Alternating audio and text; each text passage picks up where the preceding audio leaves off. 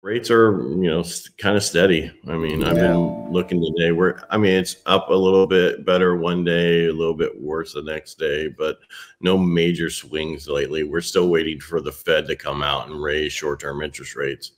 Right. And because we need them to, that will help lower the actual mortgages, the long-term mortgage the rates. rate. Yeah, exactly.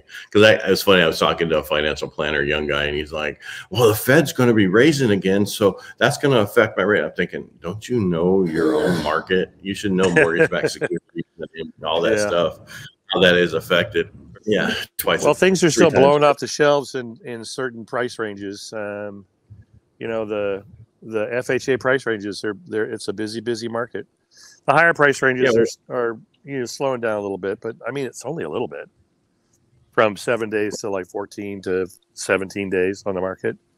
If you price right, it's a good market, and that's a great market. That way we're not overpaying, and you're not inflation is with the inflation out there right now at 9%, you need to own a home, because that's the one thing that you can control. Get your payment at a certain number and control that. And when rates go down, refinance it and get even lower.